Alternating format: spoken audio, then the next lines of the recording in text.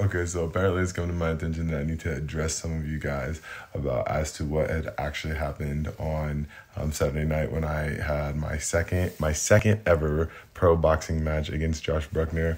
I'm going to start this off by saying I give numerous credit and merit and flowers, all that to Josh. I think he's an outstanding athlete, an outstanding fighter, and a lot of you guys who watch these press conferences and watch these weigh-ins and all that need to understand that most of this stuff is about selling this fight, getting you guys to be more invested. Me personally, I've never had an issue with Josh or his girlfriend. I actually think they're very nice people. I like what they are doing on their channel. A lot of you guys are mad because I said, I brought my team, he brought his girlfriend. It's trash talk, it's hype, it's built for the media, guys. Like, honestly, the first time I met the guy, I said hi to him. He's honestly a good dude. I have no quarrels against him. Secondly, talking about the fight. If you guys watch some of these clips that I'm putting down below, this is the first round. I'm going toe-to-toe with this guy, Josh. This is my second ever boxing match, like ever. The first one was Corey.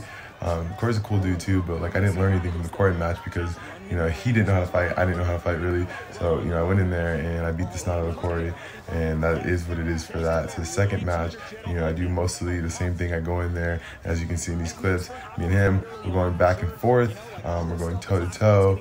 And, eventually, obviously, I'm a lot bigger than him.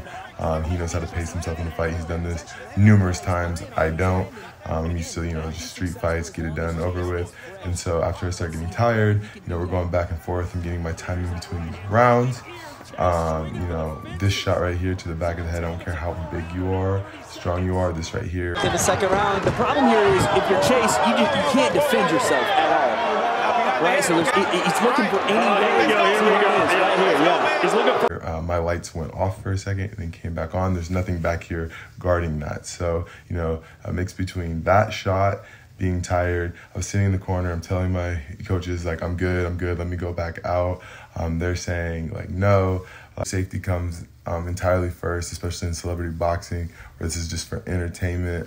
Nobody's trying to kill anybody in the ring. So, like, all you guys in the comment sections have nothing but negative things to say. Like, I'm not really worried about it. This is actually, the last thing I'm going to address about this. I'm actually moving on from this. I'm getting ready for my next boxing match now. I'm focused on that. I'm selling that fight. I'm being ready for that. I'm taking notes from this bout, getting my cardio up, understanding like I don't need as much muscle in this fighting scene as I did in street fights, and obviously congrats to Josh on his championship and his belt and stuff like that. I think him and his girlfriend or his wife really deserve it. I'm better luck next time. We'll get the match. Mad respect to Josh.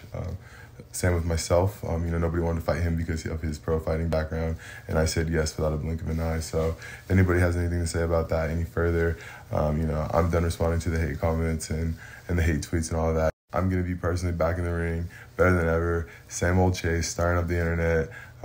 And if you guys don't like it, I'm sorry about it, but this is what I do. This is what I have fun doing, and I enjoy my work. So all I can say is happy Monday to you guys. I hope you guys have a great week. Happy holidays, and I'll be seeing you guys soon. Much love, Chase up.